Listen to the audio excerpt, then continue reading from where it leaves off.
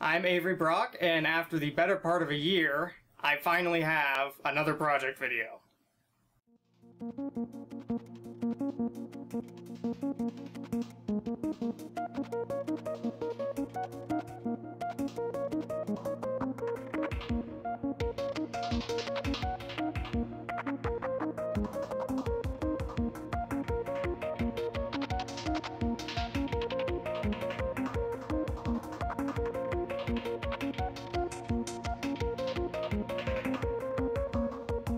That's right, I have an intro now on my videos. I figured, I kind of needed to make up for the fact that it's been a year since I made my last one, and I'm also trying to class them up a little bit here. Now, regarding that last video, I did win that SparkFun competition, so I'd like to thank everyone who watched that video and for SparkFun for hosting the competition, and I hope to make a video here soon about what I did with what they sent me. Now, in addition to the intro, you may notice that the background behind me is a little different and that the quality of this video is a little better than the last one. And also that it was a year since I made the last one. Now, I have an excellent excuse for both of those, and that is... I went to college! That's right, I'm in the land of potatoes at the least out-of-state school I could possibly be at.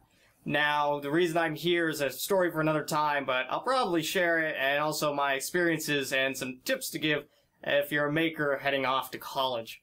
Now, today though, I want to talk about this thing I built up on my wall. Now, since a close-up of this doesn't allow me to be in the frame, the rest of this video is going to be brought to you by the magic of still images and Microsoft PowerPoint. So, as you may see by the name of the video, this is a weather station I built so I can tell how warm or cold it is outside and also the relative humidity and all that jazz. Now, since this also logs the time and engineering is all about coming up with fancy names for everyday things, we're going to call this the thermochromatograph. So it's combining temperature and time logging capabilities, which is what this thing does. So running this whole thing is Arduino Due, which is Arduino's ARM Cortex 84 MHz processor, which runs at 3 volts, which I chose because it operates at 3 volts, so I don't have to do any logic level shifting to communicate with the sensors or the TFT display. And the TFT display is a common ILI 9341 2.8-inch TFT, so it's easy to communicate between the microcontroller and the TFT via SPI. So in addition to knowing the temperature, I also wanted this to know what time it was so it could tell me when highs and lows occurred and also act like a clock. So I picked out a DS3234 RTC module, which communicates via SPI. And one of the nice things about the Due is it has extended SPI capabilities, so it's really easy to talk to multiple SPI devices, which we're doing here between the TFT and the RTC. For the pressure, there's a BMP180 barometric pressure sensor, which communicates via I2C, and that's just right under the TFT.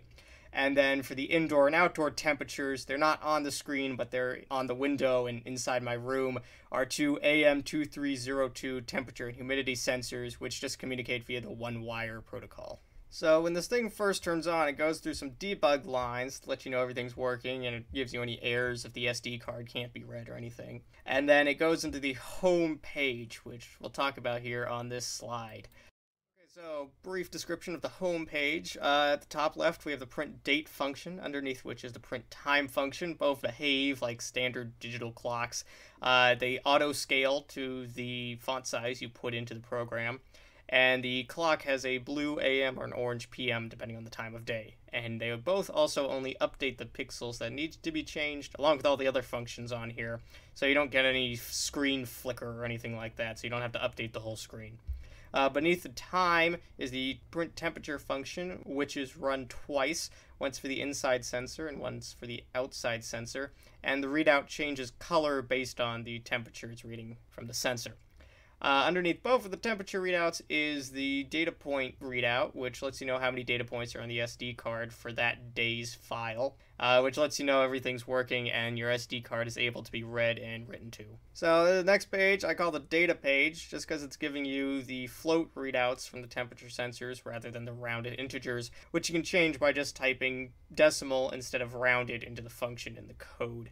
And above both of those is a smaller printTime function, which is smaller just by changing the size it prints at. It just scales everything down for you.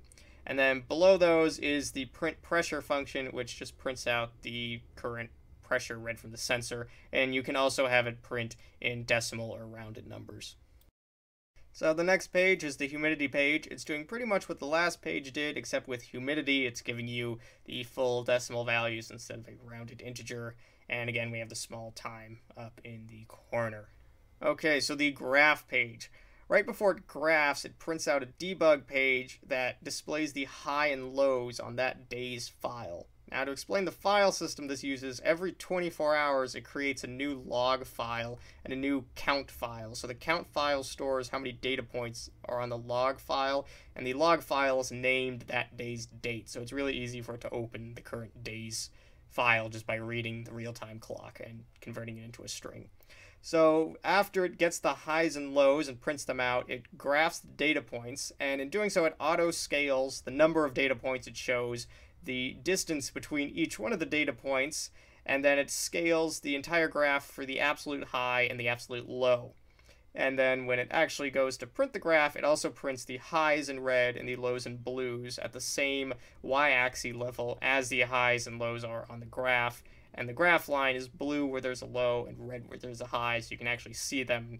At this point, you can only really estimate what time of day they happened at, though I hope to make it so it actually prints out the time they were read at. So that's pretty much it. We'll see it turn on here and run through the debug screen before it hits the home page. It's really easy to change the rate the pages change at. It's just a constant defined at the beginning of the program. And also how many data points it takes, as it's just a function you can call as often as you like. Right now I'm calling it once every 2 minutes. So while it does take a lot of data points, it gives you a nicer graph earlier in the morning. And once it gets to the graph page, we'll see it run the debug lines first, where it shows you what the highs and lows are before it prints them out so you can make sure everything's working with your SD card and the data. Well, that's that. Thanks for watching, and stay tuned, and hopefully I'll have another one of these, hopefully within a month, as long as I don't get too bogged down here. Thank you. I'll see you guys around. That's a good shot. Is it still recording? Yep.